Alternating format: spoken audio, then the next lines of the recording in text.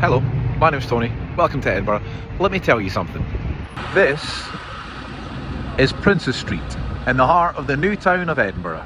And here's a couple of facts you might not know about it. First, it's Princes Street, not Princess Street. It's actually named after the two sons of the king, King George III, who was king at the time when this was all being designed.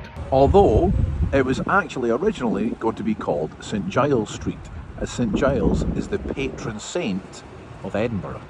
But going back to King George III again, he actually didn't like that idea, because although St Giles is the patron saint of Edinburgh, he's also the patron saint of lepers, and King George didn't like the idea of naming a street after the patron saint of lepers. And lastly, there's actually a parliamentary act stopping any buildings being built on the south side of Princes Street after the Balmoral Hotel, so that we don't block the view of the stunningly beautiful Edinburgh Castle.